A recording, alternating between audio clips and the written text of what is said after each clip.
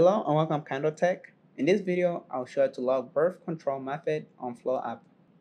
Once you arrive on this main screen right here, make sure you look on the upper left hand corner. We're going to see the profile icon. Tap on that. Then you arrive on this main screen right here. As you arrive on this main screen right here, make sure you scroll down until you find where it says reminders. Tap on reminder right there.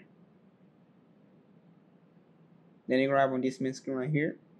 As you arrive on this main screen right here, make sure you tap on where it says contraception right there. As you see right there, tap on that.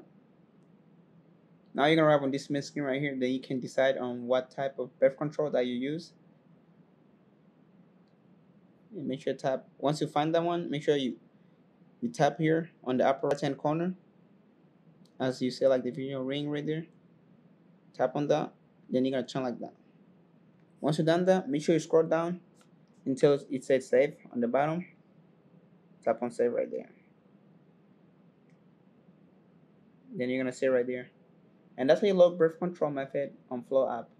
If you have any other questions, leave them in the comment section below. And thank you for watching.